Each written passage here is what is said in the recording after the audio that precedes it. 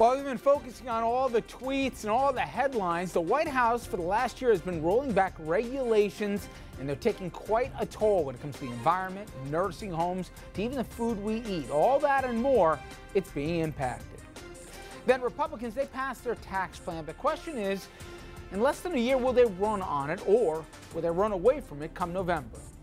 Also, President Trump bucking yet another Washington tradition. He's skipping the Kennedy Center honors after bailing on the White House Correspondents' Dinner. We'll explain why this is yet another example of the president turning his back on bipartisanship. Evening, everybody, and welcome to RFL. I'm Richard French, and a belated Merry Christmas to some and Merry Holidays to everybody else. Now, we begin tonight with President Trump's war on regulations. Now, beyond what regulations cost to businesses, repealing those regulations, it also comes with a cost, potential cost to your health, our environment, and, very arguably, your bottom line. And for more, let's bring in our senior political correspondent, Andrew Whitman. And Andrew, I think the general public is going to be surprised by the scope of it. They've heard little bits here and there, but when you add it up, it's a conscious pattern, and it's something we haven't seen before. And the breadth of which really impact almost every aspect of American life, or will. And from a purely scoreboard standpoint, this Trump war on regulations is actually something of a promise kept. Trump campaigned on repealing regulations, and he has. And it's also one of the few areas where Trump has actually done better, at least numerically, than he intended to do when he was talking on the campaign trail. Now, he took a victory lap on this front last week.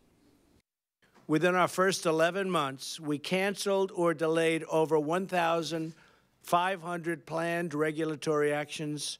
Instead of eliminating 2 old regulations, for every 1 new regulation, we have eliminated 22. 22. That's a big difference. But when it comes to regulations, it's the what that's being repealed that matters even more than how many have been repealed. And some of Trump's regulatory rollbacks could have impacts you've not only not considered, but some you might not even have heard about or, frankly, just plain forgotten about. And there's a lot of them. Among them, a new rollback that will stop or restrict fines to be levied against nursing homes that violate rules, even when those violations lead to the deaths of nursing home residents. Hard to see how this will increase safety and care at nursing homes. Other rollbacks include the Education Department scrapping rules about how colleges and universities handle claims of sexual assaults. That happened earlier in the year before the Me Too movement gained steam. The FDA has slowed down the hiring of new meat and food inspectors, slowing recalls and adding to the risk that the foods we eat could actually kill us. Speaking of killing us, Congress and the White House earlier this year teamed up on a bill that did away with regulations preventing people with severe mental illnesses from buying guns. And remember, the pro-gun crowd insists that mass shootings are more a mental health issue than a gun control issue. This rollback relaxes both parts of that equation. Elsewhere, you probably remember the FCC's decision to reverse net neutrality rules, meaning service providers can favor some companies over others and create fast and slow lanes on the internet. But you may have forgotten that earlier this year, regulations barring service providers from sharing your personal information with businesses and doing so without your knowledge or consent were overturned. So now your data can make them money whether you want it to or not. The real regulatory bullseye for the Trump administration has been on the environment, where 60 regulations have either been overturned or likely will be overturned soon. Among them, regulations aimed at making offshore oil drilling safer for workers and for the environment. Those rules were put in place after the Deepwater Horizon disaster in the Gulf of Mexico. The administration has also overturned regulations governing pollution emitted from power plants. Both the air we breathe and climate change concerns be damned, along with regulations limiting methane emissions. And in fealty to the president's love of the coal industry, coal mines now have wider latitude to dump or spill their waste into rivers and streams. But get this, the administration is also looking to roll back regulations that protect coal miners from black lung. This from a president who campaigned on his love of coal miners. The administration has also delayed new rules on nutrition labels because the need to sell more food apparently outweighs the need for people to manage what they eat and eat a healthier diet. Finally, to the war on consumer protection, the best example, the appointment of Mick Mulvaney to head the Consumer Financial Protection Bureau, a department that was formed in the wake of the 2008 Great Recession. Instead of protecting consumers from banks, the Bureau's mission is now to smooth the regulatory process for bank protections that many think might have prevented the crash and recession in the first place. And you might have forgotten about another key bit of consumer protection, trashed by Congress and the White House, the ability for consumers to form class action suits against big banks, instead forcing people into individual arbitration sessions. The result, likely fewer victories for consumers who will have to pay more out of their own pocket to challenge their banks. and far less of a reason for any bank to be responsive to the needs of its consumers to begin with. And Rich, we could have gone on and on with this list, but those are the headlines.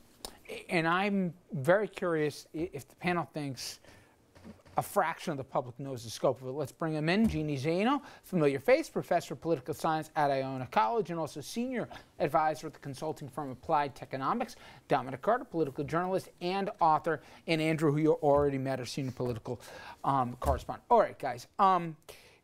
Listen, this is towards the end of the year. Things tend to slow down. The president, I know he's hard at work playing golf in Mar-a-Lago. I'm petty there. But that said, Jeannie, he campaigned saying, I'm for you, the middle-class guy. Forget the PC stuff and everything. At the end of the day, I'm for you. We'll talk about taxes later on. It's going to hurt guys like me. It's going to help people like you.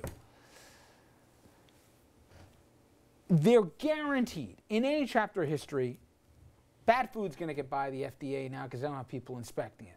It's an easy story to tell. Somebody's going to get really sick at one of these mines, or we're going to have a massive mine where something's going to collapse, and they were able to cut corners because all of a sudden those are the new rules. Another oil rig, God forbid, something will happen because now they can get away with it. Again, we're the media guys.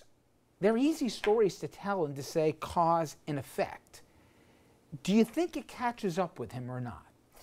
I think it's going to catch up with him, but I think it's going to be a little while. And to your point, I don't think people are following this story. We have a president who tweets and does so many outrageous things that stay in the headlines, that all of these things that Andrew just laid out, which are so important, escape not only most people, but most of us, because events are moving so quickly. He's always distracting people by these outrageous comments and things he's doing or other people in the administration, that it's hard to focus on these boring, then let's be honest, these are boring stories about deregulation. And let's be honest, we wouldn't be talking about this if it wasn't the last week of the year where things are slow. Congress is out of session. And he's not tweeting like a maniac. Look at the scope of this, Dominic.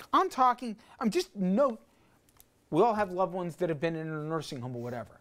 Now, if they die on the watch, they're giving less recourse to somebody if the death was preventable to hold the nursing home accountable. Inspecting food. How is this a bipartisan issue? I mean, we all know there's recalls, E. coli, all these other things, right? Now, they're not hiring people to do it, and they're making it harder for them to actually follow through. EPA, basically anything to do with the environment, you know, getting rid of the whole thing. Mentally ill getting guns? That's a good idea. I can go on and on. These are not policy wonk, whatever.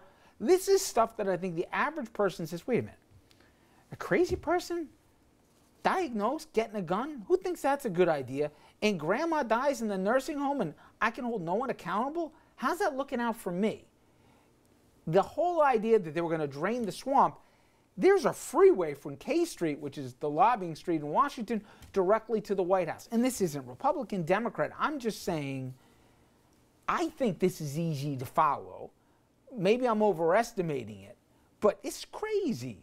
It's crazy to everybody at this table. It may be crazy to the political insiders. But if you're working at a mine, isn't it all of a sudden, wait a minute, no. 2017 now? If I get black lung, it's on me? Well, let me just tell you the way the president's going to spin it. He is a master at diversion.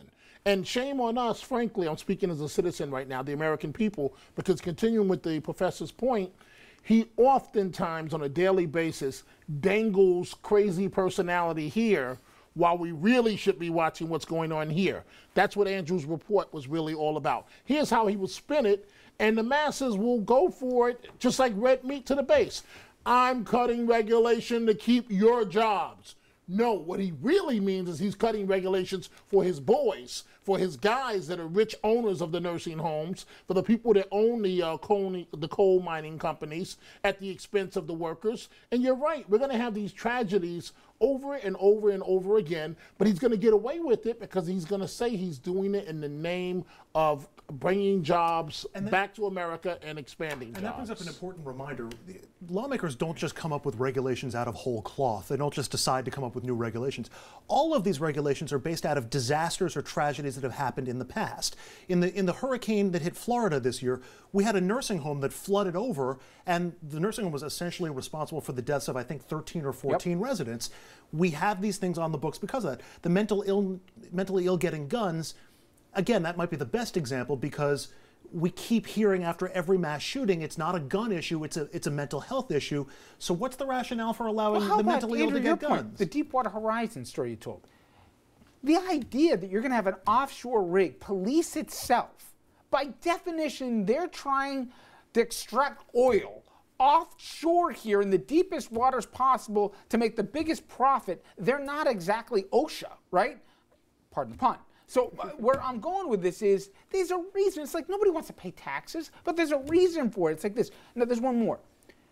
And this is why I think this stuff catches up with it. We did a story, remember Wells Fargo, when they were getting the directive branches all over the place, primarily out west, but it wasn't just hundreds of thousands of people, middle-class folks, were all of a sudden getting accounts open for them that they never asked to have opened because the bank had these quotas to say, you better make your numbers. So these people were getting hustled, charged, taking money from them that they never even asked for. So what's the recourse? After everybody figured this all out, they said, okay, you guys can go after the banks. What just happened now was to say, no, you can't. They can rob from you. They can hustle you. They should know better than you. They're the bank. And by the way, you're going to have to go in arbitration right now, and we'll pick the judge, meaning the banks will, that'll look at the case. I know this sounds like we're in the weeds, but this is what's going on, I believe, if I can stand on my soapbox. When the government doesn't work for the people, the government works for the lobbyists and the self-interest. And it happens in every industry, every administration, I guess. But we've never seen this like this, Jeannie, where they're writing their own rules. And the worst part about it was he promised us when he ran for office that he was going to drain the swamp. Remember that? No more lobbyists and whatever else. It was a complete, unadulterated lie. They've got access like nobody else. They don't even read what they ask. They basically put it in front of me and says, let's make it happen. And we knew this if you looked at his cabinet appointments. I mean, appointment after appointment were people who did not support the agencies in which they were going to lead. And we've seen that, and Andrew mentioned this in the report. They want to get rid of the agencies. They want to get rid of them. And unfortunately, I think what's going to happen is, Andrew's right, these regulations follow disaster. But you know what? When these disasters occur, the president, to Dominic's point, is going to come out and say, oh, we'll handle it. We feel horrible. They're never going to go back and say this is a result of what we did. They're going to say that they'll handle it. And meanwhile, they have done a very traditional, the bidding of the traditional Republican Party, very much in keeping with what the base had wanted. So, you know, he's able to play both ends against the middle, to present himself as not establishment and yet to fulfill the needs of the Republican Party beautifully. Except I saw a little story in microcosm. It's always tough to draw, but in Utah today, Orrin Hatch. It was an embarrassing story here. The senior senator from Utah, there was a piece that made him Utahan of the Year. For all the wrong reasons. Right, but he thought, terrific, thank you so much for the honor. They want him to leave office because basically he did a major giveaway where bears use protected natural land in Utah that prior administrations had made sure was off limits for any development whatsoever. He led the charge to basically turn it over to the developers. They want him to leave. My point is, some of this stuff that serves narrow interest for certain industries, God, I want to be wrong, but we always have disasters, sometimes man-made or natural. And then afterwards we find out nobody was minding the store. It's going to happen. Oh, sure. I don't want to be right, but it's going to happen. And then they're going to turn around and say, wait, who's looking out for us? That's supposed to be the company policing themselves. That's what we've learned in, you know, God knows how many years in this country that you can't trust basically, you know, the fox to guard the hen house. It's all sold under the umbrella of jobs. The better we make the environment for businesses, the more jobs they'll be able to create and the better off every American will be. And on some level, there's some validity to that argument. The problem is when the disaster impacts you, when the polluters wind up polluting your groundwater or your drinking water supply, or when the consumer protection rules are rolled back so that you get hit with a teaser mortgage rate, or you wind up paying 100+% on a payday loan because the fine print is gone because they've changed that. It sounds good in general until it hits you in your pocketbook, and all of these financial protections and all of these other protections will wind up impacting people, whether it's their environment, their jobs, their lives, their credit, their homes. And I'll go one step further. Everybody in every business, especially on when you're talking about national industries, they'll factor in at a certain point. If I cap my downside where I'll produce a bad product, could be faulty, but the worst that I'm going to have to pay in penalties is X, it's still better for me to produce potentially a faulty product here if my damages are X. Now, all I have to say is the folks in West Virginia should remember Massey Mines. Massey Mines, 30-something guys died there in the mines because they didn't follow any of the safety protections they were supposed to, because basically they were the biggest campaign donor and everybody looked the other way.